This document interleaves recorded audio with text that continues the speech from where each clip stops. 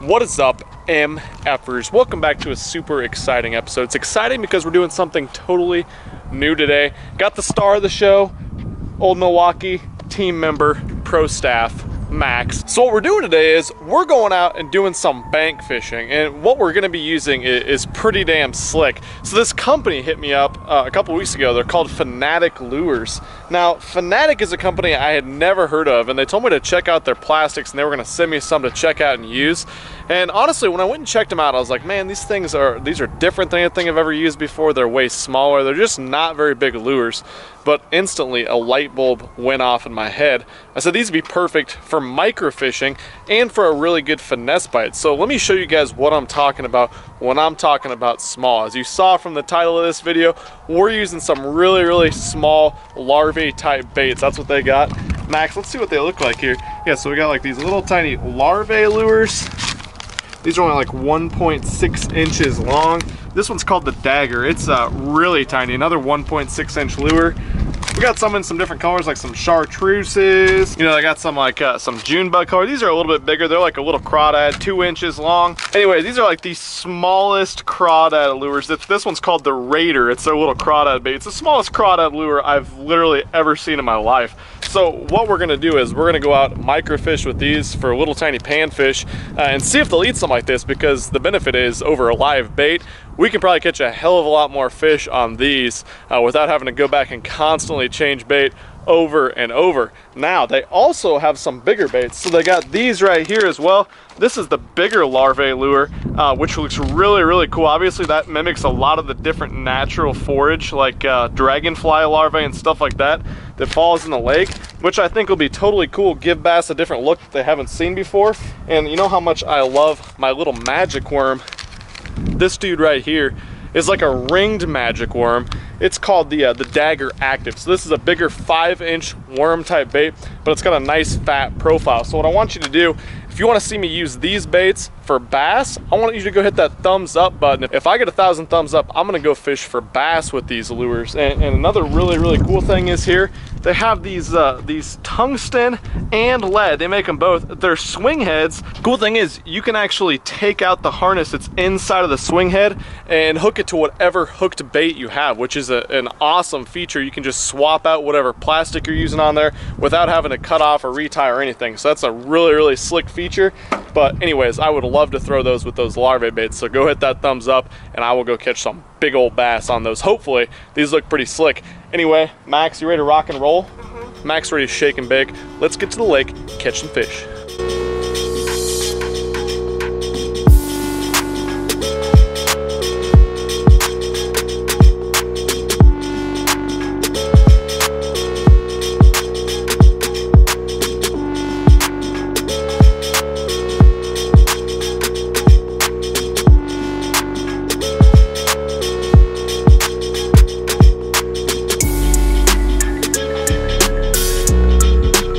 Right, we are to the lake 7 hours later. The road was closed actually to get in here, so we're a little later than usual. What are you starting with, Max? A purple crawdad. Purple, let me see it. So Max is starting with the purple little crawdad larvae. God, it's tiny. It's like a 1-inch crawdad bait. It's the smallest crawdad bait I've ever seen. Sinks super slow with that hook. Should be money for these little bluegill. I think they'll really like that. I'm gonna start off with these Larva. The 1.6-inch chartreuse larva. Pretty cool looking bait though. It looks just like any type of little natural bug that these little bluegill probably are actually eating down there, unlike our worms, which, you know, there's probably no worms actually in the lake. Let's see if they will eat the larva. All right, there you have it. That is the larva. I just kind of thread this hook. This is the setup. We got a size 10 hook larva. Of course, the old spinning rod. This is the same one I used trout fishing last week, but this is the Cast King Para G2 with the Mela 1000. Man, it got windy. What the heck? Oh yeah, first one. Come back here, buddy. There he is. First fish to fall victim of the little tiny yellow larva. I can't believe he even got stuck on the hook. Is a little green sunfish. Pretty little guy. Cool little fish. What do you think, man? He liked the chartreuse larva. Pretty cool. Get him, throw him back there. Oh, you're gonna come steal my spot. That's cool. Oh, well, just had another one of these chartreuse larva here. I don't think he's gonna bite again because I just pulled him up out of the water. There he is. These are the smallest fish in North America over here, Max. Finally. He bit like 5 times before then, but I got this little guy. You gotta enjoy the small things. I don't care how big they are. That dude is still a lot of fun. Another one fell to the old chartreuse larva. Let's get him back.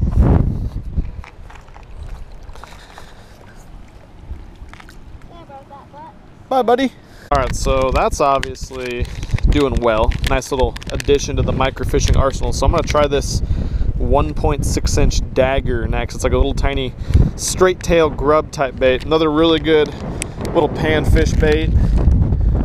Get him threaded on my little tiny hook here, and we should be good to go. All right, there he is, the dagger. Looks like a perfect little crappie bait like I grew up fishing with. So hopefully it does the trick. God dang it, dude. There's a ton in here. They just keep biting the end of it.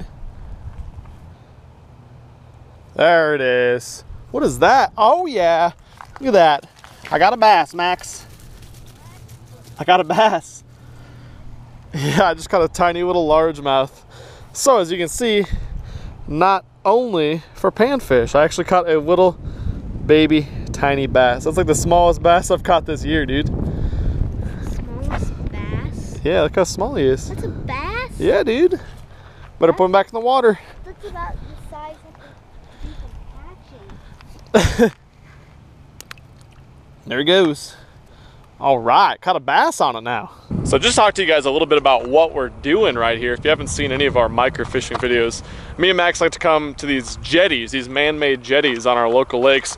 And all you got to do is you just go down, put your little bait right next to any of these rocks, and the little crack behind it, a lot of times there'll be a little panfish, or like you saw, there little tiny bass will be there too. And yeah, it's a little fish, but you catch a ton of them. It's a lot of fun. It's how I got addicted to fishing, and Max loves to do it too. And it's really great for people of all ages. I love to catch big bass, but I love to catch these little ones like this too. But yeah, drop a little tiny plastic. These Fanatic plastics like this little guy here have been absolutely money. I'm gonna switch it up, keep switching it up, keep experimenting, see which ones they'll eat. The water is a little bit more stained than it usually is. Definitely a lot of algae in the water, and it's a little bit windy, so it's kind of stirred up a little bit. But we're gonna keep fishing here for about another half hour, 45 minutes. Catch a couple more of these little fish. This is a great time. Always get a kid out in the water, get someone out in the water that's never fished before. That's all I got for you guys today. Let's keep catching them. All right, I made the change up to the natural colored crawdad bait. We'll see if that one does the trick. Max is fly fishing over here or something.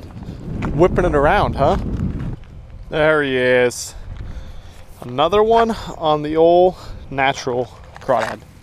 I think they really like this natural crawdad look a little bit more. This is like a green, this is like a pumpkin maybe with like orange.